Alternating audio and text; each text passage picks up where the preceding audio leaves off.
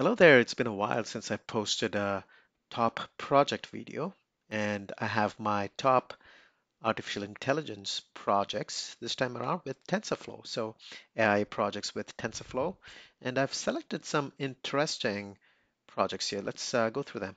Guess what this is? A game? No, it's not a game.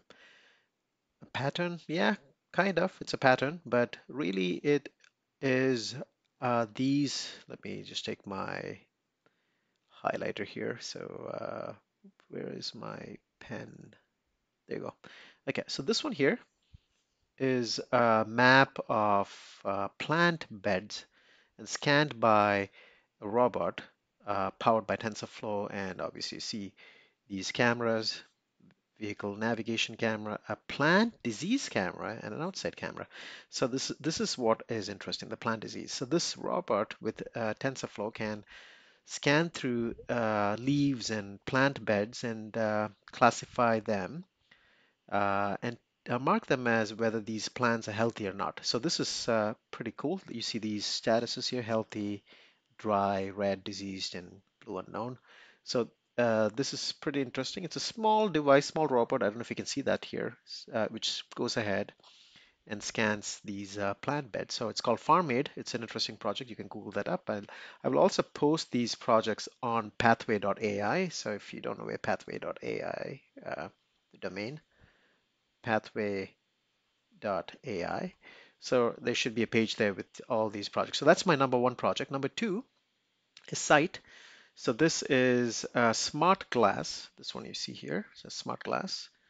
Um, and it's obviously not super elegant right now. I think the project is still in progress, but is connected to a Raspberry Pi device and has a Android IoT type device along with it. So basically what you do is you click this button over here and it'll scan that image. It'll just scan whatever this glass sees in front of you, and it's meant for people with visual disability, people with who are close to blind or actually blind. They can scan this, what's in front of them, and it'll come back and tell you what it is. That voice device will come back and tell you that, maybe it's a car or a big tree right in front of you. So that's pretty practical. It's a project again powered by TensorFlow. Again, a cool project there. Let's go to number three. It's number three just because I don't know why. I mean, I love animals, don't get me wrong, but let's understand what this does. It's again powered by TensorFlow, but it's a project which is deployed in Kenya. And what it does is it has again a camera-based Raspberry device, other software, but primarily TensorFlow again. And what it does is it scans the environment. So let's say it's a camera sitting here. It scans the environment, look for animals. And if it sees poachers or humans with guns, it starts alerting the cloud, I guess. It passes that information over. And then there's a group of volunteers and the wildlife agencies and organizations which will take that information and do what they have to do, send people over, protect these animals. So great project supporting wildlife called WildEye. Again, I will put that on the site, pathway.ai. Let's go to the next one. This is a commercial project, but I'll explain why I think it's pretty cool. One is Coke has made it super easy. Coke, as in CocaCola, has it made it super easy to scan a product cap, so you don't have to worry about your receipts and all that. You don't have to keep your receipts in your wallet for a very long time, or find that code. It's inside the cap itself, and obviously, if you remember, or if you've looked closely at those soda caps, plastic caps or biodegradable caps, it's hard to read these numbers. So it scans it. You have an app, it scans it, and obviously using machine learning and a neural network, it opens up the app and says, hey, you got points or you have joined a team and you can continue engaging with that mobile app.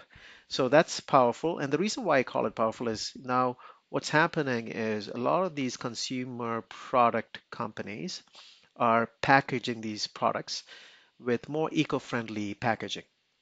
So now, if you want to incentivize them, it's very hard to do that. So you can make sure you, especially with these kind of caps, you can scan that quickly and incentivize, give these consumers a discount for buying healthy products, environmental friendly products, so environment friendly products, I guess, right?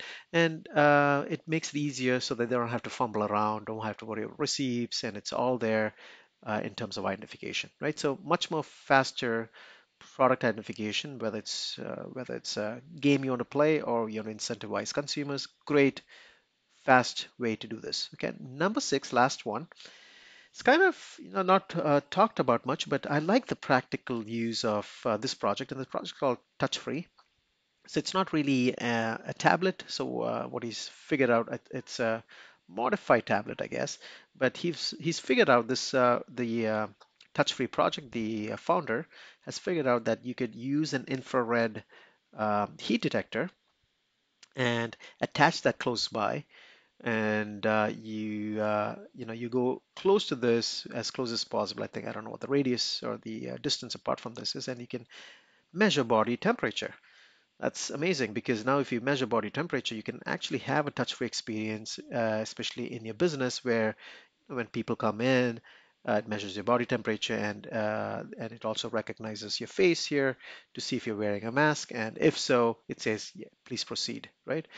So that's a great practical use, especially during these times of machine learning and artificial intelligence. So top six projects again. Thank you so much. See you soon.